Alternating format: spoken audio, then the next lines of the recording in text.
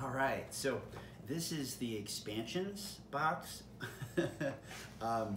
It's just a box with the expansions, which are the 5 decks. We got Great Cthulhu, we have I think it's Karen the Ferryman to the Otherworld.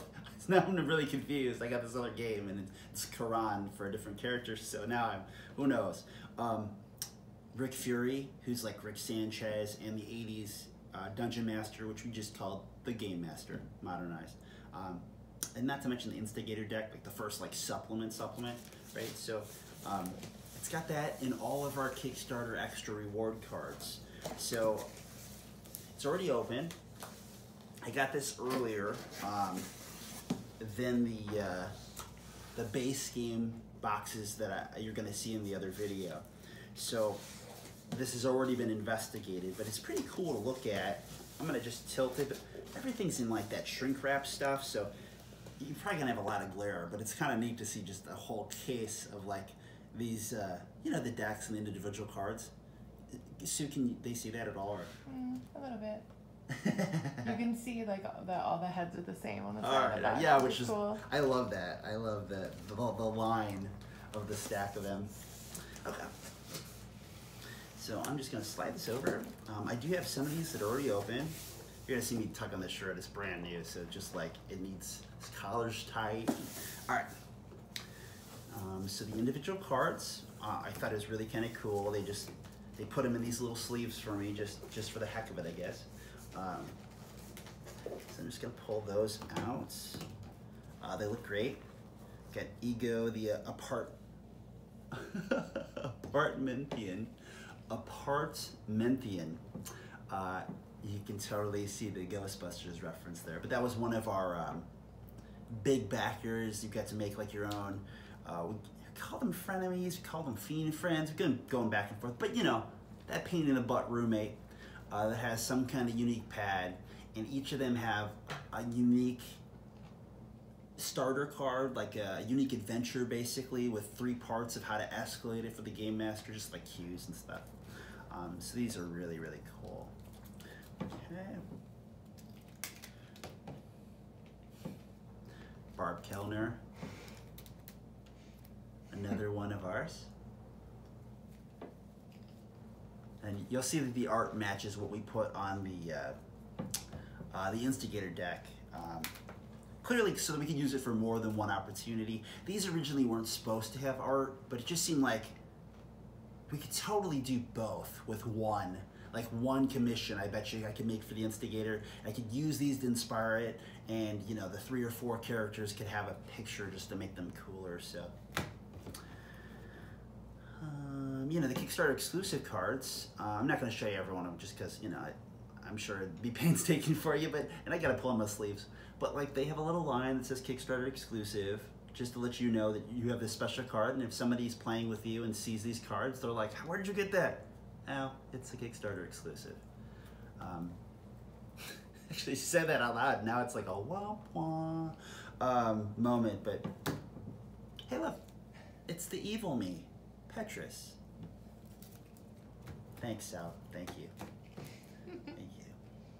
Oh yeah, these are the you're only going to be able to see one, but we had small animal taxidermy and bug collecting, were a couple of the cards we unlocked in the campaign, part of social goals and stuff, so that's cool. Everybody's getting these. All right. The decks. So I had already opened some, so you won't see the shrink wrap, but you know, you can basically tell. And it's got the little pull tab thing to open it up. And this is the Great Cthulhu. And it's funny because the border, they all have the same border on the sides of them. But I shouldn't say the same. They got that teephy border that you'll see like on the box and the manual. But like the Cthulhu picture is so dark that it looks like it doesn't have one at all. Where most of the other ones you can see more of like the roughness, because like they each have a color pattern that kind of sticks with them. When we were talking about like how to best handle cards and like identifying cards that are part of a expansion deck, because you're going to take, like, if you're going to play Great Cthulhu, you're going to take these cards and you're going to roll them into your base deck, and you're just going to pull up like the death card and the death's pad, but otherwise the whole core game just gets a supplement added. And if you wanted to, you can mash even more in, but you'd have to pick who the one roommate is or who the two roommates are, which I feel like I should have thought of that before now, but that'd be really crazy. It'd definitely take more than an hour for that. But yeah, so like you can see the green is kind of the color pattern for Great Cthulhu. So the cards that are for Great Cthulhu have a color that identify them. They have different icons that identify each of them.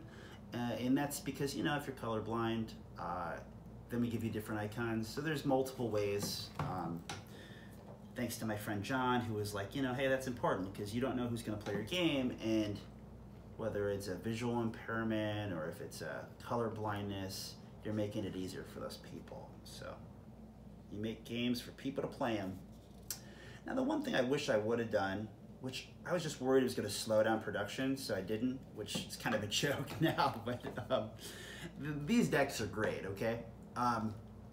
But the best kind of deck boxes have a little tab here, like you might be used to with a poker deck.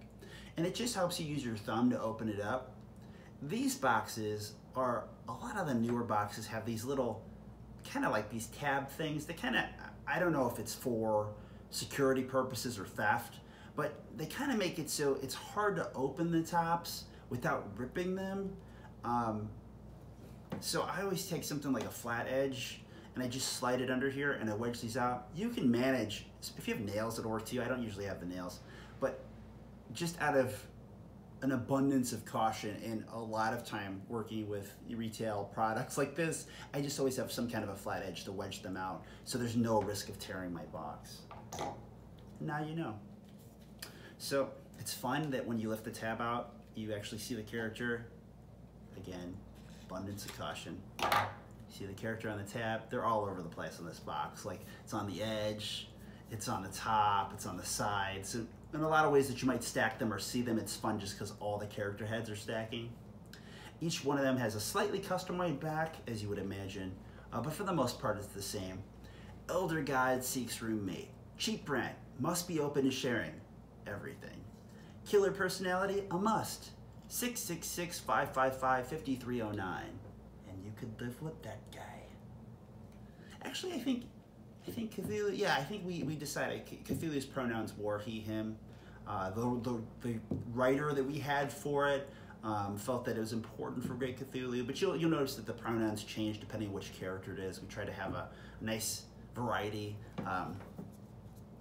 cover bases. One of the downsides is we had a couple of female characters that just, we didn't hit those stretch goals. So I really look forward to having more female representation for the frenemies. As you can imagine, that's good and bad, right? You're not representing them in the best light. But yeah, that's, I still thought we'd have a woman. Okay, so you can see we got credits. It flips, gives you the instructions for what's different in this case, like how do I use the expansion. Then we go right into kind of like the core deck. Hey, look, it's Great Cthulhu. Great Cthulhu is at the Sunken Kingdom. The X card always flips to be a starter. So as you play, you start by using this as the transition from making characters to actually playing the game. And then you place the X card in the middle so that we have that. This is a game that is definitely full of immaturity for mature people, right? So, what did we say? Immature themes for mature players, or something along that lines. So clearly, an X card's very important, especially because it's a pick up and play game. You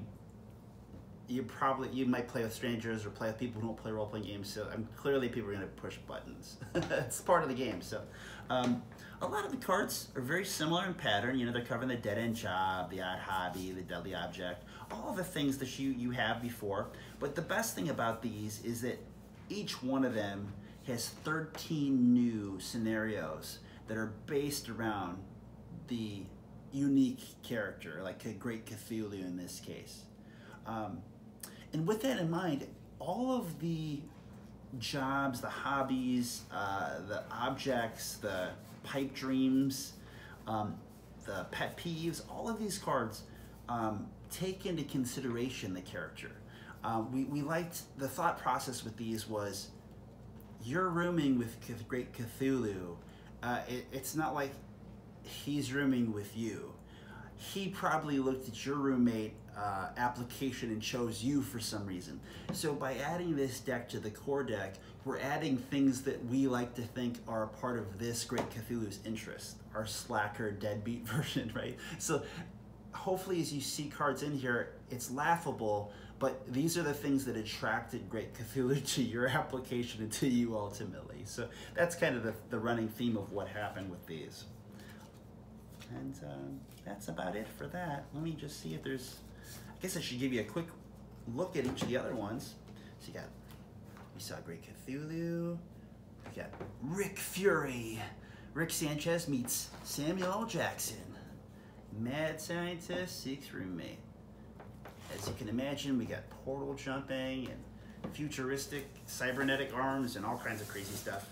We got the 80s game master, or the 80s dungeon master that we call the Game Master. Aging RPG icon seeks roommate. Mike Brodeur did the expansion, wrote the expansion for this. So it's funny because it's like an amalgamation of like pro wrestling as like a love of the 80s dungeon master. So the pad is like a, you know, crappy gym in like a third world country where obviously the game master has like goblins and other monster hordes that kind of run the facility.